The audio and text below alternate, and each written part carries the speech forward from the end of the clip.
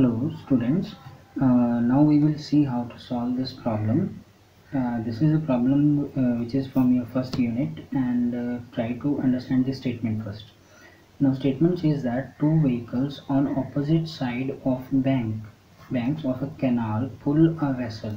Now two vehicles are there, and where they are at the opposite side of banks of canal and pull a vessel moving parallel to other banks by means of two horizontal ropes. The tension in these ropes have been measured to be 20 kilonewton and 24 kilonewton, while the angle between them is 60 degrees. Now find the resultant pull on the vessel and the angle between the ropes with side of canal. Now first of all, we can solve this problem when we have a diagram, because with diagram we can very easily came to know which method we have to apply. Now as we know from the statement, we can very easily draw the diagram. Now solution I'm solving here. Now it is having two banks of canal, so first we make a canal. Now let's say this is a canal, and we can say this is the one bank of canal and this is the second bank of canal. Now let's say this is a vessel. Let's say it's having O name. This is a vessel and it is tied with one vehicle in this direction. If I say this is the B, means outside of canal, the vessel is the vehicle is, and this is another vehicle A, and it is again tied with a rope.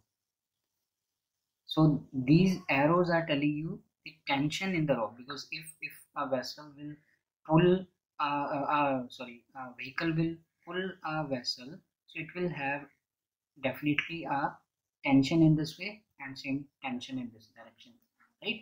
Now if OA, now you can say one tension is given 24 kilonewton and second is given 20 newton. So let's say we are taking Q. Now this is the force Q and it is having value 20 kilonewton. You can take in any of the side, it is not given, so you can take P, the second value, that is 24 kilonewton, right? Now it is also given the angle between these two ropes is 60, so means this total angle is 60 degree, right? Now it is understood very clearly. If a vehicle here, it is going horizontally in this direction and it is also going in this direction, so ultimately the vessel will move in this direction. This is the resultant, means for these two ropes it will be the resultant, so we represent it with R. Now it is said to be calculated the resultant pull, so it means we have to find out this pull as well as we have to find out the angle between these the resultant and these ropes. So it means we have to find out this angle, I must say like alpha, and we have to calculate this angle also, this is beta, right? Now as per diagram we can very clearly say we can apply it, parallelogram theorem.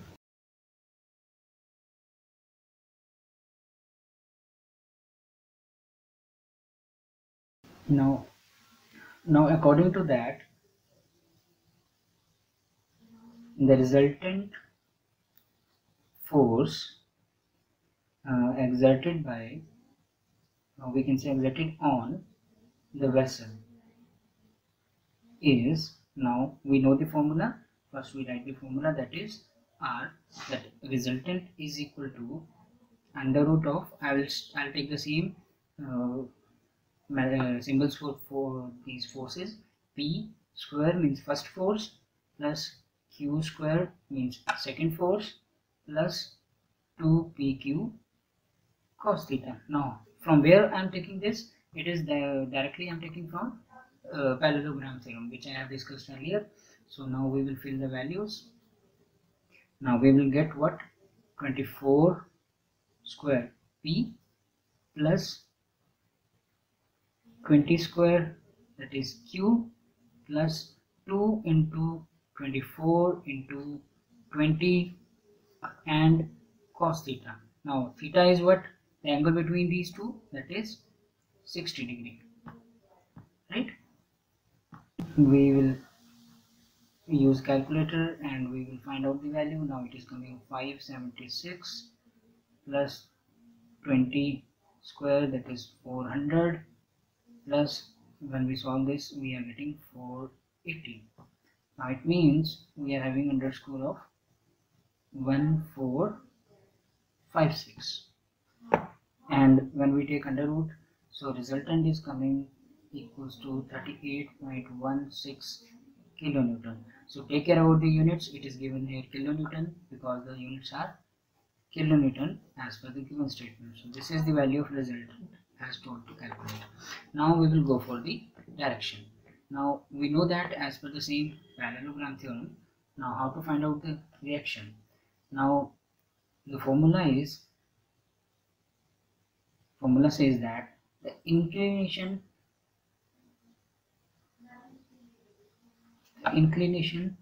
of a resultant with direction of force P means we will calculate any angle. Either you will calculate alpha or you will go for beta, right? Now in this you can take any value P, this one Q, this one, force 2. It is not having any concern with the formula, but when you calculate the direction you have to take care about the value theta, as well as you have to calculate the you have to take care about the force F1, which one is F1, which one is F2. So the formula says that tan alpha. Now why alpha? Because I'm taking this, I'm calculating this angle now. So tan alpha is equal to Q sine theta. Now Q, now this is this one, right? So upon P plus Q cos theta. So remember that P plus Q, both the forces are there, P plus Q, but at the top it will be Q sine theta, right? Angle is this, but the force will be this one. Same, if you are calculating beta, then you have to take this as on the top and P plus Q at the base. Got this point? To calculate beta, this will come at the top, right? So we will find out the values. Now it is what? 20 sine 60. Now theta is the same, the given angle between the two ropes. Now it is 24, value of P plus 20 and cos 60, right? Now we will go for the calculations. Now it is coming to be 20 into 0.866 divided by 24 plus 20 into cos 60 is 0.5, right? Now we are getting the value, that is 0.5094, that is tan alpha, right? So from this we can calculate alpha.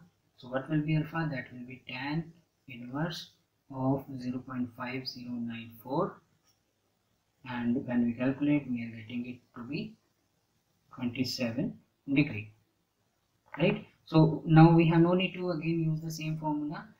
This one we can directly find out the beta because we have the total angle. We have the total angle 60.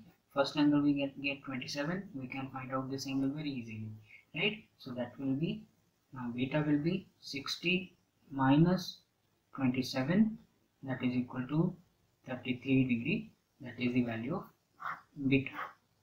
Now this was asked by the question. Now we have to find out the angle and resultant. So we get resultant and the value of angle 27 degree and 30 degree.